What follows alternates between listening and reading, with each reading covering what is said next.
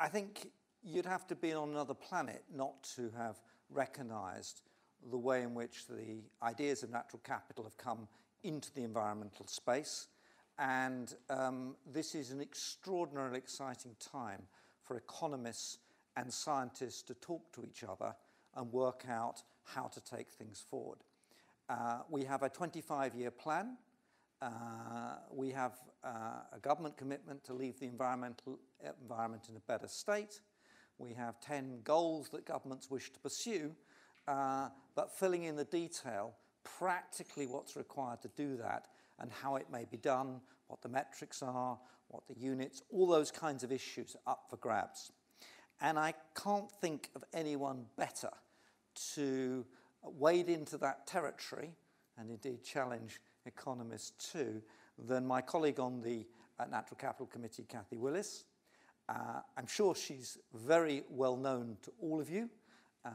She is the Professor of Biodiversity at Oxford, Principal of St Edmunds Hall, has spent 5 years, I think from the outside it's fair to say, transforming science at Kew.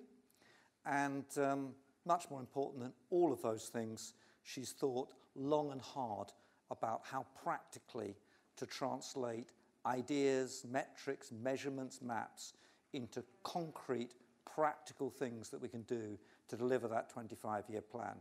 And I, as an economist, can of course say that will improve prosperity. It will. It's good for the economy, good for sustainable growth, but it's good for the environment too. And I'm really looking forward this evening to listening to what Kathy has to say.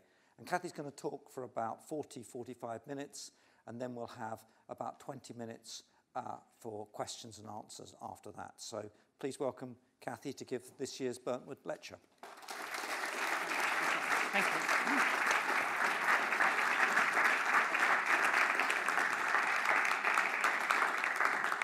And thank you very much for having me. It's great to be amongst environmental scientists because that's where I started my own research, doing a degree in environmental science, so right at the beginning. So the topic and the question, can we put a price on biodiversity? Before I start, I do want to define what I mean by biodiversity, and maybe everyone in this room knows what I mean by biodiversity, but in fact, 70% of the UK population don't. They thought when there was an assessment and interviews, 70% thought it was washing powder. So what do we mean by biodiversity? Well, biodiversity, of course, is the beautiful species. I've picked some UK biodiversity, the slipper orchid. We've got the red deer on Rum. We've got at the bottom here, we've got a mixed deciduous forest. And we've, of course, got these fantastic landscapes. This one's from the Cotswolds. But of course, as we all know, there are these competing demands that we're having to deal with on a daily basis. We all want biodiversity, we all want beautiful landscapes, and we want areas for recreation, cultural services. But of course, we all want land as well for food, for biofuels, for timber, for clean water. And we want land for infrastructure. The high-speed railway would be a classic example of that. Those conflicts the whole time between these different demands on land. Now, there is a recognition, as Dieter was pointing out, of course, that many of us want to leave the environment in a better state, and we know there is massive degradation going on, and it's going unabated, particularly biodiversity. Now, one of the things I did when I was at Kew was pull together a State of the World's Plants in 2016. And I think for me at that point, when you're looking at a global scale, even bring it down to the local UK scale, you realise the scale of the issue that we're dealing with. If we look at the top here, we look at land cover change, for example. So this is from 2001 to 2012, the difference. And these are percentages. And these are different classes. So this is mangroves. So there's 25% change in mangroves, from mangroves to golf courses, to roads, to beaches, and even some of the ones we know around here. We've got a temperate coniferous forest. There's a big loss. Now, there are some areas expanding, but the vast majority of land is switching for these other uses. 78% of the world's, if you look at it from a satellite imagery now, 78% has got a human imprint on it from space. Massive, massive transformation of our terrestrial surface. So much so that around 21% of global plant species are currently threatened with extinction, according to the IUCN Red List. 1 in 5. really dramatic. So what are we going to do about it? Well, there have been many, many approaches to trying to conserve and manage biodiversity. But I think two of the ones that have really captured the international platform are these ideas that have been driven forward predominantly by economists about saying one of the issues with biodiversity is we don't value it. We don't put a price on it, and therefore we don't think it's something that we need to worry about when we're looking at these other competing aspects for land. And so one of the first things that came through was in 2005, the Millennium Ecosystem Assessment. And this assessment started to say what nature is important for people, what nature underpins everyday aspects of human life. And then the second one here, the T, the economics of ecosystems and biodiversity, started to say, well, how much does it cost? What is it worth? Now, I often use this one because I think those are very nice, but they're quite abstract. But it's actually when you start to look at landscapes, then you can start to think about what that means on a landscape. Now, I normally show this to biodiversity conservationists, and I say, where on this landscape is the most biodiverse part? And actually, it's interesting. It's with the students in particular, it's quite interesting. So the bright ones, well, the ones in the front row who are half asleep normally say, well, it's that one there because it's forest. But the brighter ones look and say, well, it's that one there because you've got a mosaic landscape, so you've got a higher level of biodiversity there. Everyone thinks this thing's completely devoid, and as for the single tree, you could cut it down. And that actually the mountains are not worth anything. But if you split that landscape up, actually all of it has a value. So at the bottom here, this is the important flat land in the valley basement for provisioning for growing of crops or biofuels. This single tree, if those crops require pollination, then you need to have habitat nearby for the pollinators. Most pollinators cannot fly more than 1 kilometre, so you need to have that habitat, those foraging habitats nearby.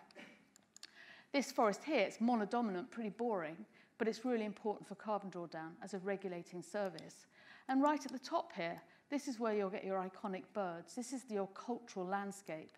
So you're seeing the partitioning of the landscape in a very, very different way. But in each of those examples, the biodiversity in that landscape has a value because of the societal benefit it's providing. But it's not just the biodiversity. I think this is an important point, and actually to a room full of environmental scientists, I don't probably need to make this point because it's also the soils, the hydrology, the geology, and the atmosphere in here. And these are all natural capital stocks. So the top ones here are your biodiversity, but underneath you also have these other assets in here, or the other stocks.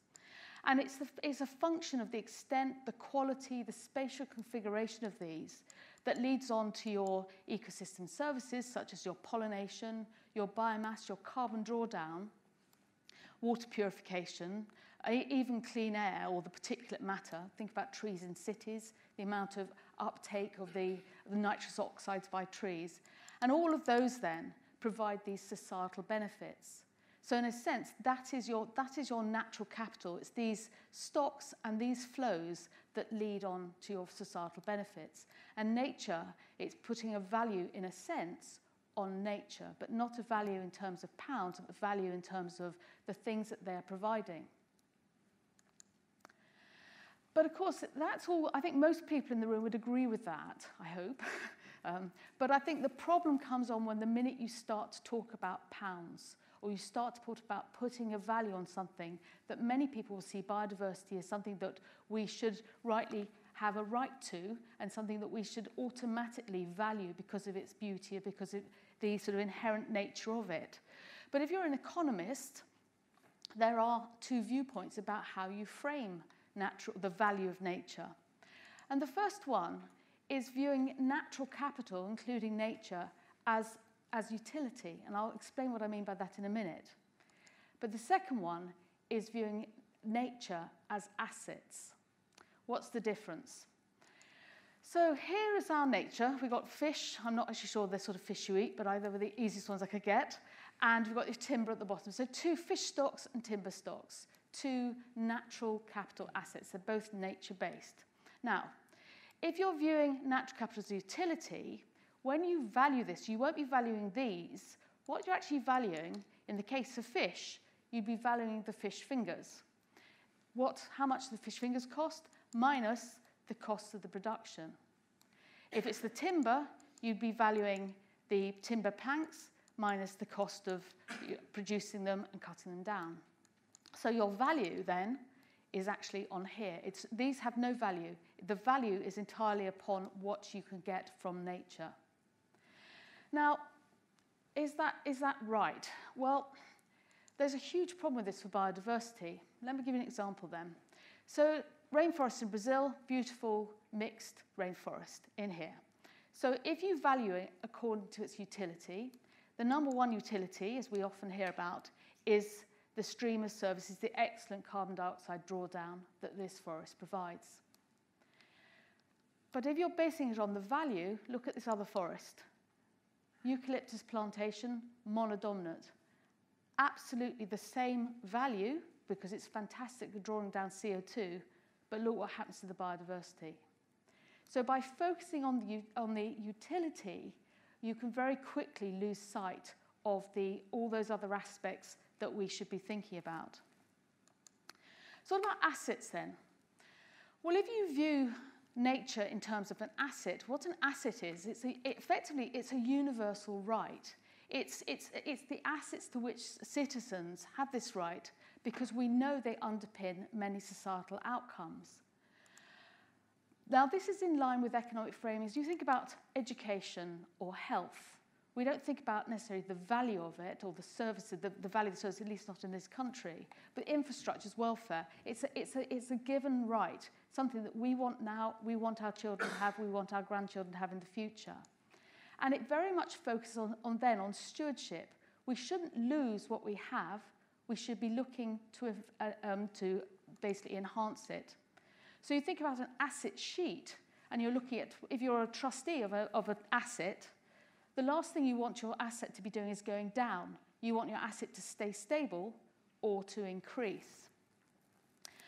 Now, if you look at assets then, you take your stocks in here, so your fish and your trees. This is the government's, the Natural Capital Government Office of the National Statistics. This is their asset sheet for the UK. Now, if you look in here for the stocks, they're not valuing these. What they're valuing are the stocks. So if you look at the fish, it's the number of it's stock at the end of year 2007 and the stock at the end of year 2014. It's the same with timber. Here we go. It's the stock in 2007 and the stock in 2014. So it's the amount of timber they have, not the services provided by the timber. So a very big difference in the way that you then frame it. Why am I focusing on framing? Well, if we move on to, well, first of all, let's compare then those two approaches. So your utility framing of nature treats people as consumers, whereas your asset framing treats people as citizens. We're all citizens and we all have a right to these assets. The aim with the utility is to get maximum value from parts of nature. Does that benefit nature? Possibly not. With an asset, the aim is to maintain and enhance assets and to stop further erosion.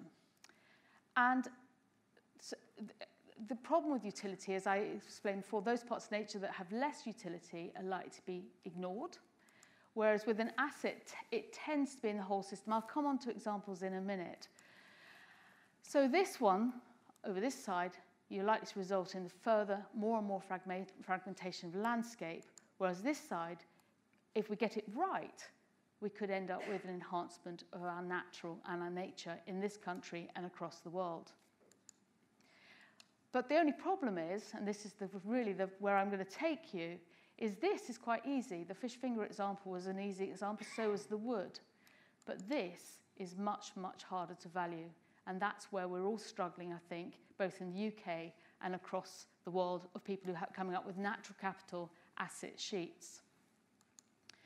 So what about the government's 25-year plan then? And this is what Dieter was talking about. Well, if you look at this and think about that, it's very much framed within the asset framing. It's not about getting money from nature. It's about having nature because it's an asset that we all want going forwards. So the overarching aim of that plan is to leave the environment in a better state than at present. And by doing that, the argument is the societal benefits we'll get from that include things like clean air, plentiful water, thriving plants and wildlife, reduced harm from environmental hazards, enhanced beauty, and adaptation to climate change. Who wouldn't want those things?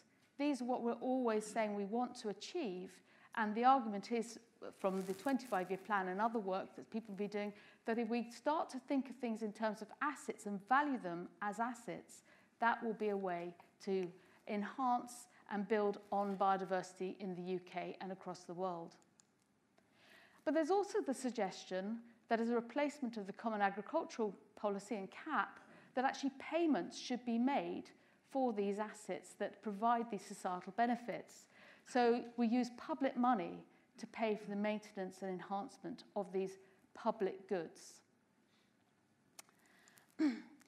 Finally then, just to remind us what we're talking about here, the Office of National Statistics has this very good statement to think about what they think natural capital is. And it comes back to this asset. Natural capital assets can be viewed as the stock of natural capital that produces the flows of beneficial goods and services to people over time. So it's the benefits to society we're thinking about.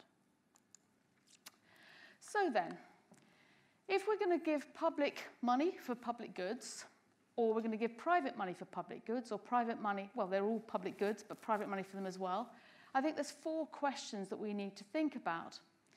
The first one is, how do you determine which natural capital assets currently provide the greatest societal benefit?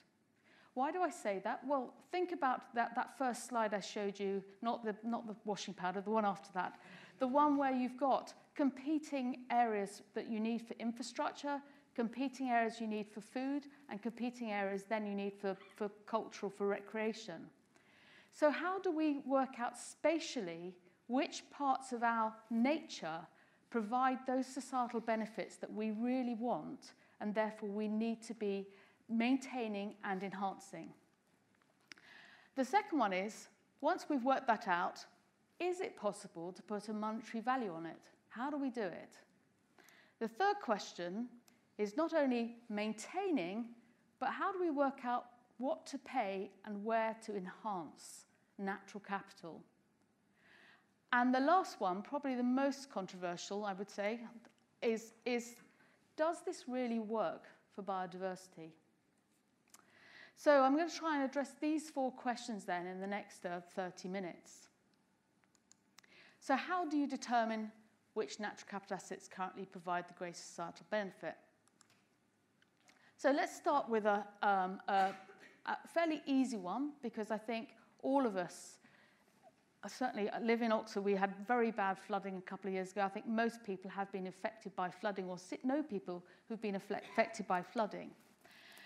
And so I think most people, and especially everyone in this room, will know also that land cover can play a very large role in reducing overland flow and flooding. So your question really then, or the question we need to be asking is, on this landscape, this nature here, what role do these trees and soil play in reducing overland flow and downstream flooding? How do we work it out?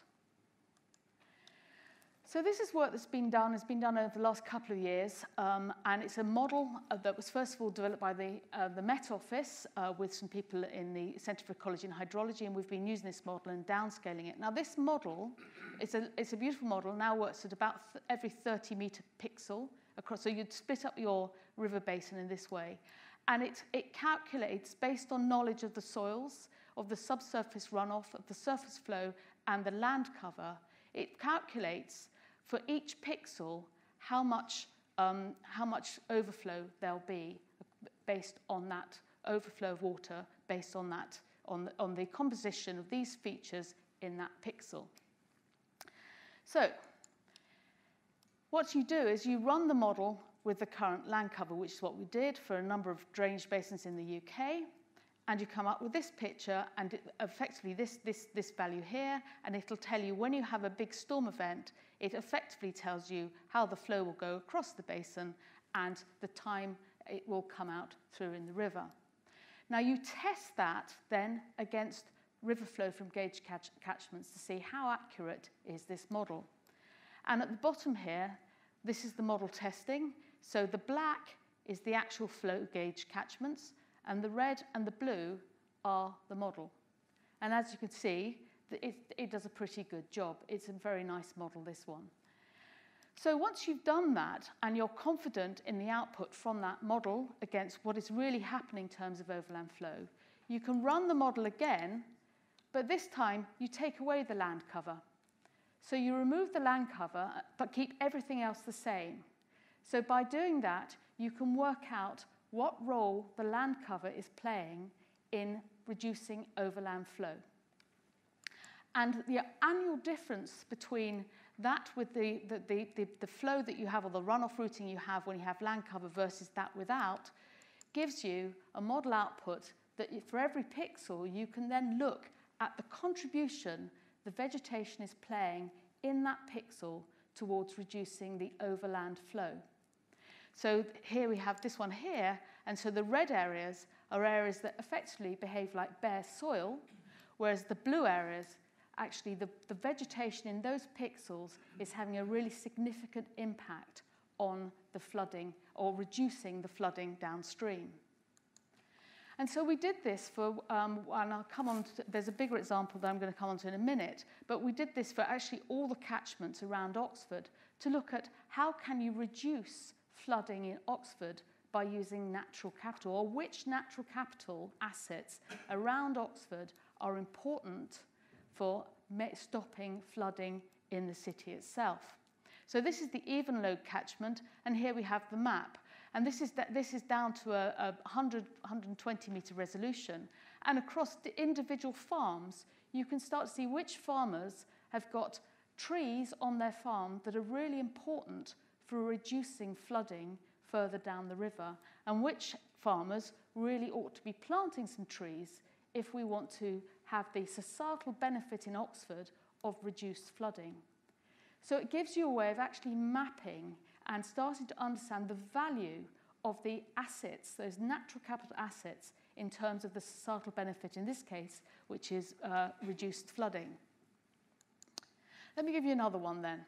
And this is one that's probably close to everyone's heart, and it's this question of cultural services, the recreation that we all like from natural landscapes. Those landscapes can be something like the Lake District, it can be city parks, or it can just be parks that are not, that people go walking on the footpath system, beautiful landscapes like this one in the Cotswolds. But we do need to know where are the most important areas then for this nature that people want to go and use for recreation, because again, that's another benefit that we get from nature. And how do you work that out? So everyone always says, oh, that's easy. It's not. We just use the recreational visitor numbers. Well, of course, that's all well and good if everyone goes off to a National Trust property every weekend or somewhere where you pay to go in. But how many times in the last 6 months have you been somewhere where you don't pay to go in, to go walking, to go enjoying the landscape, to have those cultural services? Probably most of the time. Most time people go out, they don't pay. So this is one way of getting data. But the other way is actually to get data from people. When people go to beautiful landscapes, what they tend to do is get their phone out now and take a picture. And when they take their picture, some people, a lot of people actually, upload them onto a shared platform called Flickr. So what we did was for the UK, actually for the whole of Europe, we scraped the Flickr records. And we used those Flickr records and we looked at them alongside the environmental covariates, so elevation, land cover, to say what sort of environments do people most often go to and take a photo of. So you effectively have a sort of distribution model based then on the environmental covariates, and we then use that to predict where people are most likely to go and enjoy, take recreation. And we tested that model. We split the data set and tested it. It had a remarkably robust result to that. So that's the second way we've been working this one through. But of course, density of human population also is very important here. How long it takes to get to an area, you have to consider that. You may have a very beautiful area in the middle of Norway, but it's useless because people can't get to it. So bringing all those together into a model, we ended up with this service of recreational amenity. And I'm just going to show you the UK. So the output for the UK, as you would imagine, areas immediately outside of London and outside the major cities have this much higher recreational value. But I've just thought I flagged up one here, which is in Wales, on sort of southern Wales. And you see the areas in lighter blue have a higher recreational value to them. So if you want to conserve or pay for assets for recreational value, this is one way of working out how to do it. I'm just going to throw this one in at the end because this to me is one of the most interesting and very, very recent. And this is work that's actually been very much followed through by Public Health England. And it's about mental well-being associated, or the association between mental well-being and greenness. So greenness as in natural greenness. And this team of medics and psychiatrists, all they did was they looked at the photosynthetic health of the UK from the greenness you get from, this was taken from satellite imagery. And this is at a very high resolution, 100 meters or 30 meter resolution here. And as you can see, some parts are much greener or a different color green to others. And you'll see there's these gradual changes in green according to your biodiversity health. Now what they found, it's not the amount of space, it's the greenness that affects your mental well-being. So they compared this data to the UK Biobank data, which is, so you've got 3 or 4 years of mental, for 1 million people, very big sample size. And it's the shade of green, and every time you move up an increment of green, your mental well-being outcome improves. And the effects are more pronounced for women, for people less than 60 years in age and of the lower socioeconomic status. And this is not only a UK thing, the same things have been found in the US, in Catalonia, France, and South Africa. The same relationships are coming through. So this link between, I mean, I've given you these other two, recreation and water, but another really important link is this one between mental well-being and greenness. So I've given you 3 examples of how you might be able to map where are the important natural capital assets in order for societal benefit. But your next really thorny issue here is, can we put a value on them? So we go back to that diagram I showed at the beginning. You've got your assets themselves, your species or communities. Can we put a value there? Or should we be putting the value here on the societal benefits obtained? And you can do both, and people have done both, and I'll show you examples of both. But I think actually, well, you'll see what I say, but I think this, funnily enough, is much easier than that. So let's look at societal benefits, the other end of this framework. And this is always given as an example. And the reason people always give this is because probably this is the best example and probably one of the only examples I can find that really does work. So this is New York. So New York has, New York City's down here, but the water down through the Hudson River is cleaned, if you can say it, by 2 very large drainage basins, the Croton and the Catskill Mountains here. And these have beautiful trees in them, and those trees reduce the overland flow, and they remove the particulate matter, and you get this lovely water coming down into the Hudson. But of course, they are beautiful areas.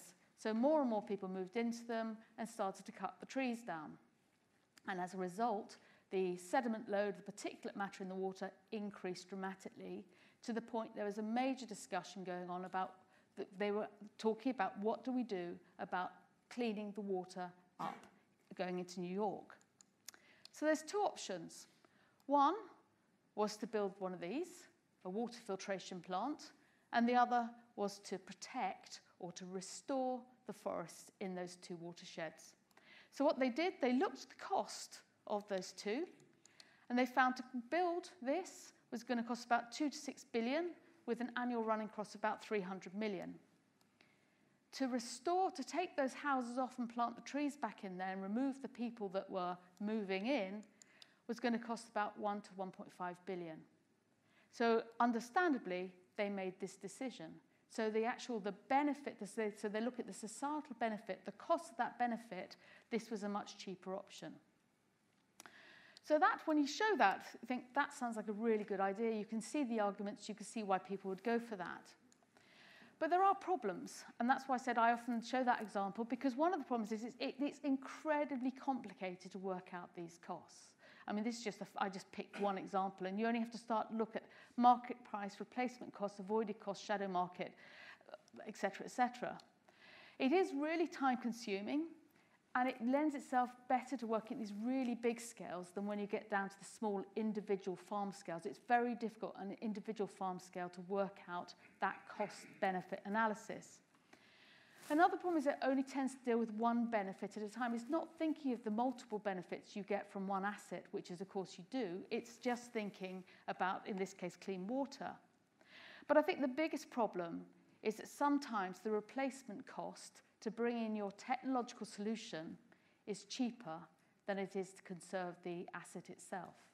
And as a result of that, you could well lose it because somebody will argue it's cheaper to build concrete than to plant or to retain the trees. So what about the other one then? So if we go back to what I was talking about assets at the beginning, if we're really thinking about maintenance of assets, in fact, the simplest way of maintaining assets is to pay to maintain them. So that if a landowner owns, for example, a lot of these blue areas, then it's to maintain those blue areas for the assets they provide. The same here. We know we've got our blue areas here, and these areas are important for, very, very important for flood mitigation.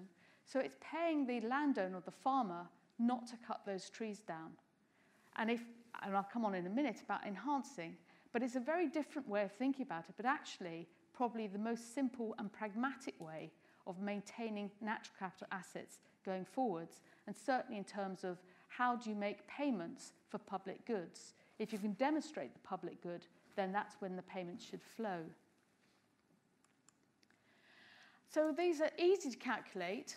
The other beauty of that approach is it tends to focus on the system as a whole, but also because you're not taking it down to the individual asset in such detail as you did with the societal benefit, that you can have some assets, like the trees, that are going to provide multiple assets in there from carbon, water regulation, pollination, etc. So let's get on to the third one then. We've talked about maintaining them. That's sort of okay. But how do you enhance? What do you pay to enhance them? Who are you going to pay, and how much are you going to pay if you start to put a figure on this? So I want to go back to that even load example because I mean, this, as you know, this is one close to my heart. I live here. I've experienced the flooding. Our house has experienced the flooding. And so therefore, I am quite interested to know which of the assets in these basins, these catchments around Oxford, that result in that flooding. And if you use that same modelling approach before, you can calculate travel times through the catchment. Then actually you can then start to see on a catchment by catchment basement which areas make a high contribution to the peak flow and which areas make a low contribution. So if you want to enhance your natural capital asset, you want to reduce flooding, then the areas you want to be planting your trees are in here. This is not worth it. This is the area you want to put your effort in and your money in. So the person, Becky, who did this modelling then, she set to, and she basically planted, so to speak, on her maps, she planted forest with a 5% forest cover, a 10, and a 20% forest cover in those areas to see, and then she ran those models again to see what impact did these increase in trees on these catchments have on your peak flows, so those ones that give you the flooding. And sure enough, what you see in here with these catchments, so blue is when you've got 20% forest. And so this is the difference in the discharge. So it greatly reduces the discharge at the peak flow. So the more tree cover you have, it works, thank goodness, but the more tree cover you have, yellow is 5%, blue is, this greeny colour is 10, and the dark blue is 20%. So by the time you get to 20% forest, you really are going to reduce, if not stop, flooding from those peak flow events in central Oxford. But how do you calculate then the cost of that for enhancing your land in order to do that? Well, the way to do this is going on the same approach as before. is say, what does that land currently have on it? So that land, she's only done for this one the 5%. It's approximately about 10,000 hectares we're talking about. Now, presently, you've got cereals, oilseed rape, other crops, and grazing livestock in there. Right, so if you take that, the land you lose because you're having to plant trees on it, the value of the trees for carbon or for timber is less than what you'd get for those crops. So therefore, when you're enhancing, you would not only have to pay to maintain these crops, this wood, but also you'd have to pay the difference. So that difference is the payment that would have to be made in order to maintain and enhance that public good or that societal benefit to reduce flooding in Oxford. Now, Dieter and I haven't talked about this because right now there's a big plan to have a great concrete drainage basin going through the centre of Oxford. What would be quite interesting to do, and we haven't done it, is to see how much that would cost versus the concrete drain. I suspect this would be a bit cheaper, but let's not go there. But I think it's really starting to use this to start to work out what does this actually mean in terms of monetary value. Because until we can really do that, then we can never have a proper discussion with planners and developers, because we're always saying it's nice to have, but then they're coming back with very, very hard arguments against that. So the last part then I want to just touch on is this question about asset-based valuation of natural capital. Does it benefit all aspects of biodiversity? Let me just go back to that biodiversity slide. What have I been talking about? Well, I've been talking about this, and I've been talking about this. But what I haven't been talking about is this, and I haven't been talking about these. So, 3 very iconic UK species in here. Your red kites. So I just drove down from Oxford this evening. I must have seen about 30 of them flying over the Chilterns. Very beautiful. I also saw one in my garden earlier today in Oxford. They are all over the place. They're moving. They're mobile. Large distribution. Pine marten. I've never seen one of these. I'd love to, but they're highly elusive. They hide very, very distinctive distribution in the UK. And the lady slipper orchid, again, rare, very, very beautiful, found in very, very distinctive distributions in the UK. So they're all rare, they're all endangered and iconic UK species. They require very, very specific habitats and landscapes. They are highly mobile. They don't constrain themselves to drainage basins. They move way beyond that. Sometimes not at all, but sometimes way beyond that. But it's very, very hard to think about what societal benefit they have. You think about all the things we've talked about societal benefit. We're talking about societal benefit in terms of recreation, in terms of water, in terms of clean air. But where do they fit into this framework? And I think this is an issue and something that we tend to skirt around by just putting wildlife in there without really thinking, what does it mean? How do we map and bring those back into this framework? Or maybe we can't. And I think, let me come on to I went back to the ONS. I thought, let's see what they do with their asset register. Where's biodiversity in here? How have they dealt with it? Well, they don't. So if you look down here, we've got provisioning services, we've got agriculture, fish, timber, water, all this is we're talking about, some of the non-renewables in here, and your regulating services, carbon, air pollution removal, cultural services, recreation. What's missing from there? Now, you could argue, well, all of those, if you do all of those, biodiversity will be okay. But think about the distribution map of the previous one in here. Think about this. How do we know that we're going to have the right other regulating services or the water services in here that means we also maintain this biodiversity?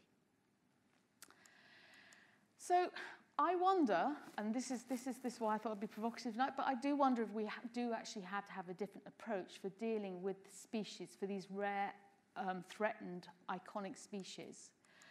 And we have a strong societal desire to maintain and enhance them. I don't think anyone would disagree with that. But I think it's about habitats and understanding which habitats are most at risk. It's more the other side, it's the risk side of it rather than the asset we need to be looking at. And although we'll capture some through the maintenance enhancement, I don't think we're going to capture all of them. And I think that actually for the UK, and maybe for many other areas, we ought to be more thinking about having a parallel process where we also have effectively a biological or biodiversity risk register so that we know where the spatial arrangements of these things are to ensure they don't fall between those gaps. Now, is that possible? Well, there are many tools out there, but I certainly, many years ago, I worked on a method to assess ecological risk for oil companies, because one of the questions they asked me was, where can we damage? Slightly alarming question, I have to say at the time, but what they meant was that when they put their platform down, they want to know where to avoid, which areas carry high ecological risk if you damage them, which areas have got the highest concentration of threatened species, which areas are important corridors, which areas are important for migratory routes. All of these things that actually come exactly back into this discussion now. That if we just partition everything according to societal benefit, we may well lose that corridor that's vital for things to move across the UK landscape. And I think this possibly, or this sort of thinking is the way forwards if we also want to conserve those parts of biodiversity that don't naturally sit within that societal benefit framing. So just to summarise then, can we put a value on biodiversity? Well, I hope I've convinced you, maybe you can tell me not when we have questions, that I think if we frame natural capital as assets to be maintained and enhanced, then I think there's huge potential for conserving important aspects of biodiversity. But I say important assets, here I'm talking about communities, some populations, and definitely landscapes. I think there are an increased number of methodologies where we can now work out the spatial arrangement across landscapes of these assets and the flows that have this clear societal benefit that's going through there. And the valuation is possible. We have to be pragmatic. We cannot spend another 10 years trying to work out how to value these things. I think this is why I really think the maintenance and enhancement of these assets, maintaining it and paying to maintain it, is probably the way forwards.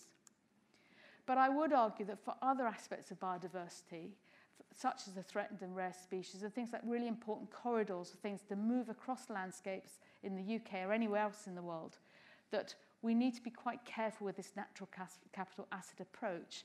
And I think that those things that have no obvious flows for societal benefit, we may well now start to need to think about creating some sort of risk register that underpins or works alongside this approach. So I hope this will lead to some questions, and it's certainly for me, it's been an interesting process to work through that question that I threw that question out of thinking, when Gary asked, I thought that's a good question. And earlier this week, I thought this is probably one of the most difficult questions to ever tackle. So thank you very much for your attention. Thank you.